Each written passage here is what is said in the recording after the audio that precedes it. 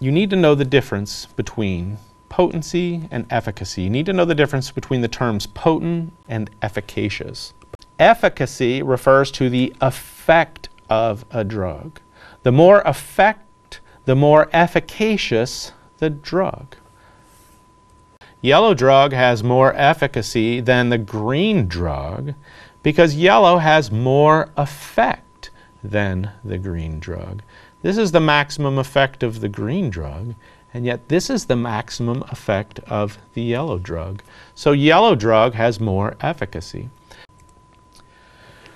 That's different than potency.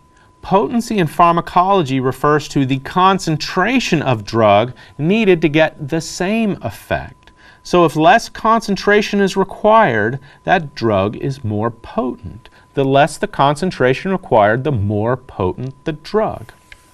The yellow drug is more potent because it can reach maximal effect at a concentration where the green drug is only beginning to work. So the yellow drug is more potent than the green drug because the yellow drug is able to reach maximal effect at a concentration where the green drug is only beginning to have effect.